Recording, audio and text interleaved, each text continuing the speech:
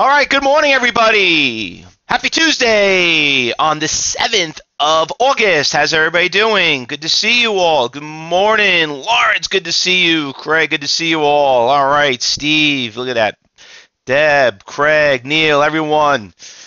John, Bill, look at that. Beautiful, beautiful. All right, guys, well, welcome back. It is scorching hot again here in New York. Hopefully everybody is enjoying their summer. We, like I said, every day, ever since I've been here every morning for the past month, we are in the thick of summer right now. So you'll notice regarding about a lot of stuff that's been happening in the market. Some people thought it was slow. I'm actually quite impressed. There's been a lot of good stocks that have been moving in the market. I got a good list here. We're going to go through it. We got KSO, ETSY, CHKE. We're going to talk about that here on the swing trade. Plus, a lot of you guys did pretty well. TWLO was doing phenomenal. We're going to go back and check those things. But first, let's talk about what happened early as of yesterday. For some of you missed on a Monday, I know there has been a couple of nice little moving stocks right now. Just want to kind of review those before we actually get into the thick of what's going to be happening before the morning. But hopefully everyone had a good morning getting here at 8 o'clock in the morning. Listen, I told you, room opens up at 8 a.m. We are already into 9 o'clock. There's been a lot of action. It's already started. Tuesday is hump day, which you all very aware of. So Tuesday, Wednesdays, and Thursdays. So a couple of stocks I just want to cover really quick regarding about the TWLO trade. TEVA, that was one big winner that some of you guys, last week we had earnings that beat revenues that were missed. Big drop though on Thursday, and then with strong recovery yesterday. You could see how the stock did come back pretty nicely. Let me just fix the time frame over here because that doesn't look as pretty. There we go. All right, so you could see how the stock made a really nice jump right there from 22 all the way to 23. Not a big winner. It's not really our typical, 100, 200% winner, but she was okay. I mean, we did pretty decent on that one. That one did pretty well. The BLNK, that also, let me just bring that up over here. All right, that one had a really nice push, a little bit better, a little bit cost effective. You could see that stock from 340 right at the gate, had really nice pre-market, popped right out of pre-market, went all the way to 420, all the way to 480.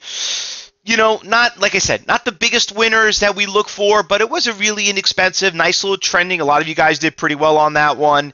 What else we had? We had the HKE. That also is going to start piggybacking from yesterday. That one did really well. You could see how that one came out of the gate. Very cheap little stock. Also, right at the close, I saw that thing come out of the close right there. Had it really pop from 70 cents all the way to about $1.20. She's gapping up. Now, this morning, I logged in early. I was looking at this morning. I thought she was going to break out $1.20, and she was hovering there for a little while. Now, if you look at the long-term chart, she's got major resistance levels at $1.20, and if she does break it, she'll end up hovering around $1.60. But this stock, if you go back a little bit farther in history, this stock was an expensive stock not too long ago. It took a big hit from 18, so she is making a little bit of a comeback when you look at the chart right there. But we'll keep an eye on it. She's not. She's backing off a little bit right now, but she's been an interesting stock. And then so that one's going to be picking up this morning. Twitter's been all over the place. This thing got destroyed last week, went from 44 down to 32, but sure enough, you could see it's making a little bit of a comeback here. Yesterday, it had that.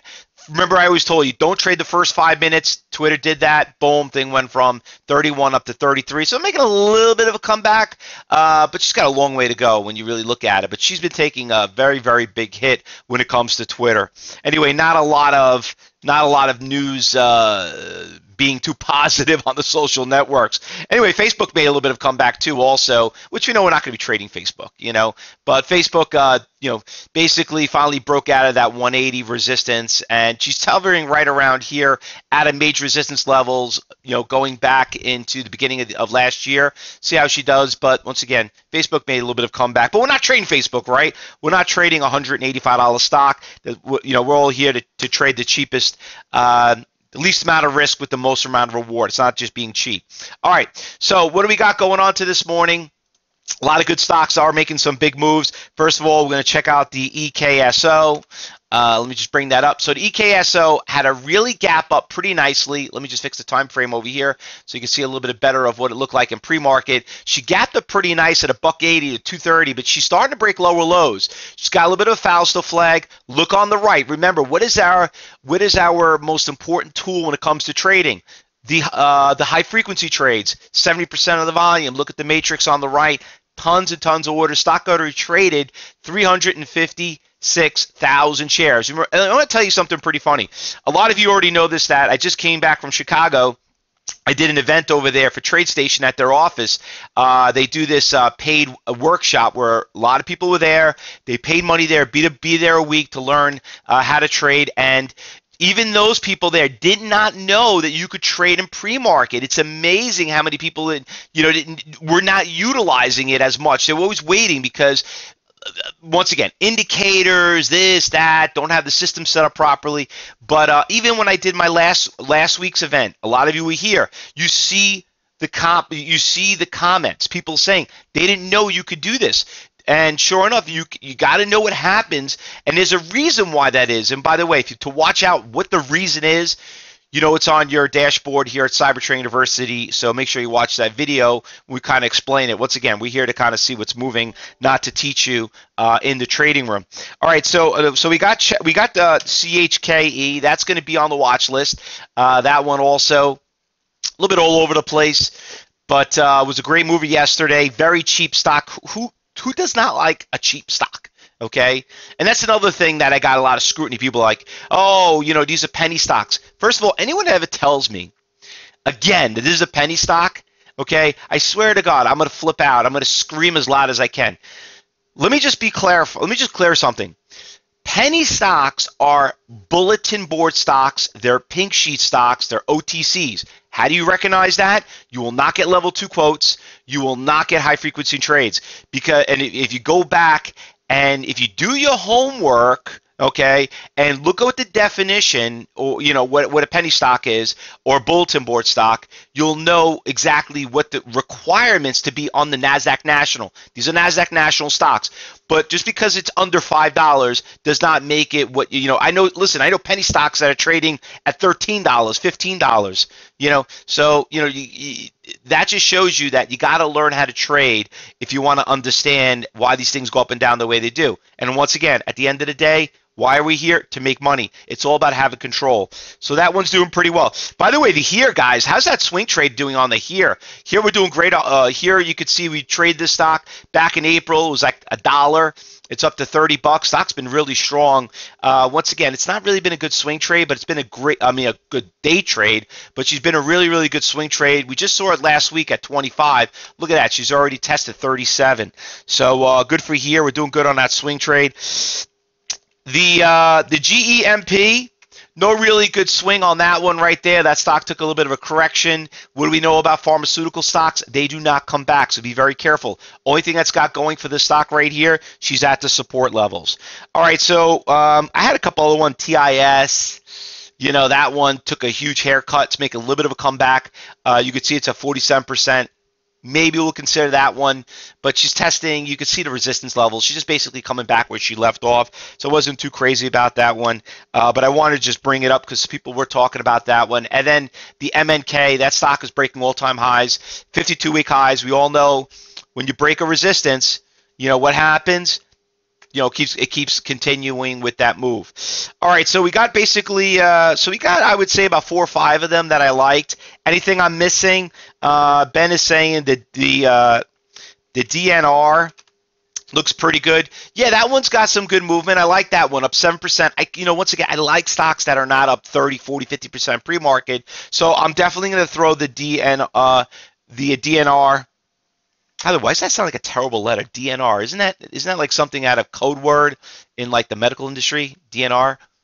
Give me the goosebumps when I hear that. Anyway, great iceberg orders out. 5,000. Good call right there, Ben. All right. All right. Twitter pushing in a hold. TWTR. Listen, guys, be careful with Twitter. Everybody thinks you could trade Twitter. If you're not a $500 a day trader here at Cybertrain University, if you're not one of those consistents, do not trade Twitter. This thing will destroy you. It has nasty shakes. You got to risk a lot. All right. Do not participate. Yeah, there you go. All right, DNR, and it came out with a stock symbol. Do you guys remember the stock ISIS? ISIS? They do you guys remember ISIS? There was a company, they changed it. I think it's I forgot what it is, but the whole thing about ISIS, a company had ISIS, and they didn't like because they were being tracked, they were being classified as the terrorist organization. They actually changed their symbol because they were ISIS. What was it? Bad luck name. It sure was a bad luck name. So I forgot their new symbol, but once again, people change it. They get a little freaked out. Anyway, forgot what it is, but anyway, it was a stock symbol out there. It's not coming up anymore. You can see it. I guess nobody wants that stock symbol. All right, so anyway, so those are our picks, guys. Now remember, I know we have a lot of new traders here today and that are starting this week. Once again, remember, this is a trading room, not a teaching room. If you want to learn more about Cybertrade University, how we find these stocks, how we trade them, how everyone fends for themselves, talk to education advisor, and they'll explain it, but hopefully you guys have been enjoying it. And also, for everyone out there, remember, what we find in pre-market is not always going to be predicate what's going to happen when the market opens up. Some of you already trade these. We're going to find some new ones. So just sit back, watch, and learn. Because remember, trading is not for everyone. So you're better off knowing it's for you before you do it. And there's no better place than being here in the trading room, the original trading room that I started 25 years ago. All right, guys. Any other, and also too today, like Josh has put in the chat room, Traders Talk. So email your questions. We're going to be doing Traders Talk at 1 o'clock Eastern Standard Time. This is one of the benefits of being a cyber group room. So make sure you're going to you go out there and email your questions to Josh at ctucorp.com so we can kind of answer those questions in detail.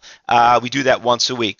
All right, guys. Thank you very much, everyone. Good luck today. Happy trading, and I'll see you back. We'll see you at 1 o'clock, and we'll see you back at 2:30 for the afternoon meeting. Good luck, everyone. Happy trading.